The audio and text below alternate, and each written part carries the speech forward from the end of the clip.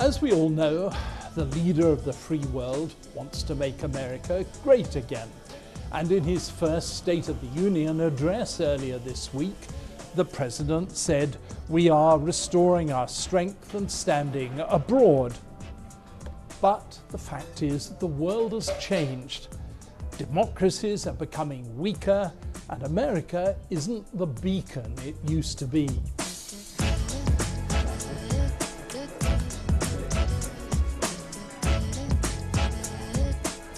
Don't just take my word for it. American think tanks have been pretty gloomy recently. Freedom House, for instance, a non-partisan outfit based in Washington, D.C. It says, for the 12th consecutive year, countries that suffer democratic setbacks outnumbered those that registered gains.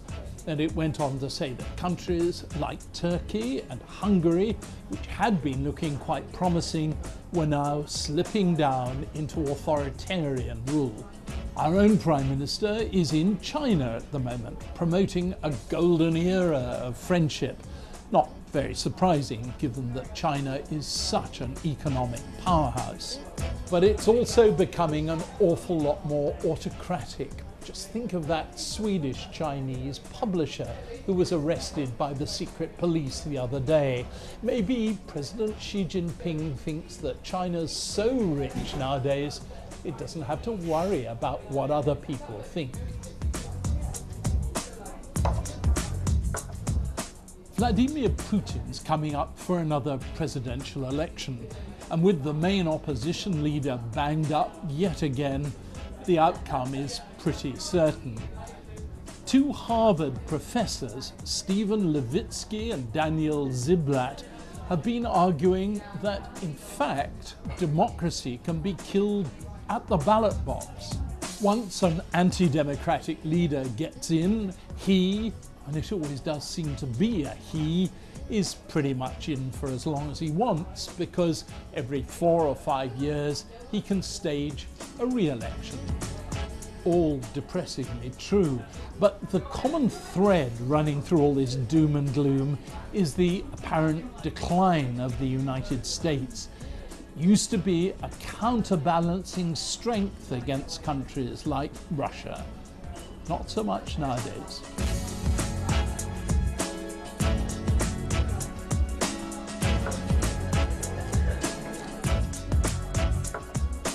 Freedom House says that 88 countries are now what it calls free, while 49 are unfree. When I became a journalist back in 1966, the whole picture was far more gloomy, but the trouble is, it's turning in the wrong direction again. But the big difference is that in the past, the United States dominated the world, and now it doesn't.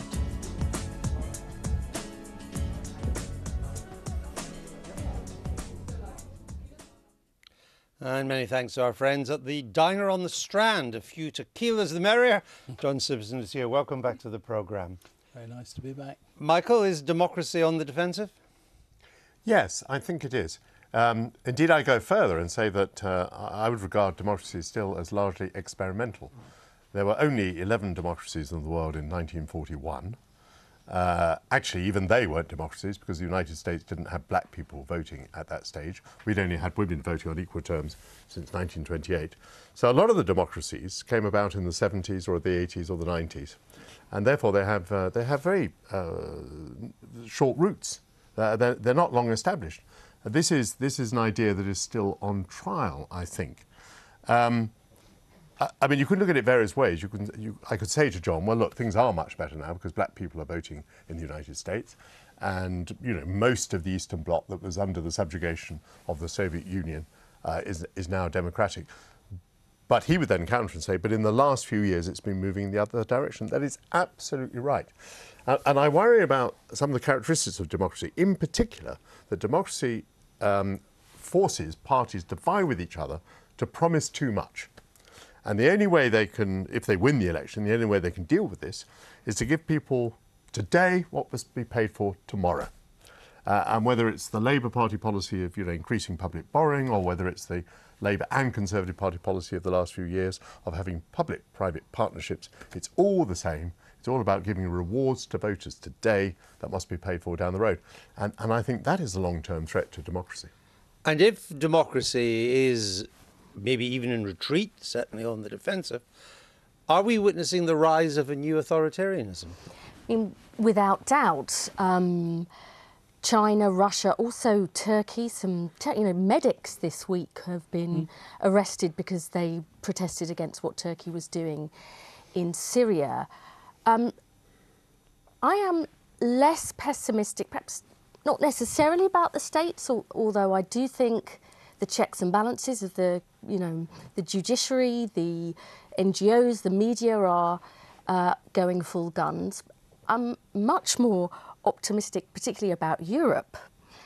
You will remember, and in fact you may even have said this, Michael, predictions of doom and gloom on growth and the rise of populism there. Growth's back now, unemployment's down. Macron is making a very optimistic pitch. So I think you have to balance the worrying events that we see in China and Russia and places like Turkey. 90 members of the German parliament are from the far right. And that won't go away. It's never been before. This is entirely new. The threat of populism. I think where the risks really lie, I think, is if liberal democracies allow globalisation to run rampant, which I think is where the populist backlash comes from, and if liberals themselves become intolerant of people with different views. One of the things that it seems to me have changed, John, is that as democracy gets into the problems that they've been talking about, and others, that authoritarianism has ceased to be something that just strong leaders like the banana republic leaders of Latin America, Franco in Spain and so on. But if you listen to the Kremlin or to Beijing, they actively propose authoritarianism as a better way, don't they? Yes, they do. You see, the thing that really worries me is that China seems to have worked out a different way. In the past, all these old freaks with their medals and their uniforms have been in for 20, 30 years and so on. They never ran the country properly. It was deeply corrupt, and ordinary people suffered. Well, China's actually deeply corrupt too, but it's a huge success story. It's lifting millions out of poverty. And in China, I spend quite a bit of time there. People always say to you, well, why should we want this democracy, malarkey? We've got everything. We can just keep quiet here. We don't have to speak too loudly. And we can make money. And it does worry me that that's a kind of new danger. That's a changing dynamic. You never thought that would happen. Never. We always thought that authoritarianism in the end would lead to democracy. But at the moment, in a number of places, it's going in the opposite direction. It does seem to be, yes. Has the crash given this legs too? Because the crash was caused by people who were earning millions and millions and millions and never really seemed to pay a price, but the rest suffered austerity and wage stagnation and a sense that democracy wasn't delivering in the way it had for post-war generations. Well, I think while there were still a number of communist countries in the world, it was easy to believe that capitalism and democracy were more or less the same thing because they were closely associated with each other. But it's now become rather clearer that they're almost opposites, because democracy is all about equality every 5 years, or however often you vote, whereas capitalism is all about inequality. I mean, it doesn't work unless some people do better than others, otherwise you're not encouraged to participate.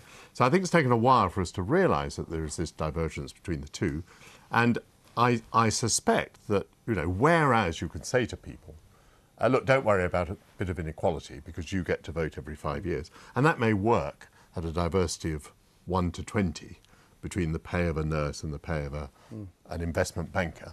At 1 to 2,000, it probably doesn't work quite as well. And that ratio has got wider. And the ratio's got wider. You said you were a bit more optimistic, Liz, but I remember when democracy seemed to have triumphs every 2 or 3 years. Portugal, Spain, Greece all ceased to be fascist countries and joined democratic Europe, the liberation of Eastern Europe, even for a period, Russia itself. These were all being chalked up. Now I think back over the past 5 years or 10 years even, where has democracy triumphed?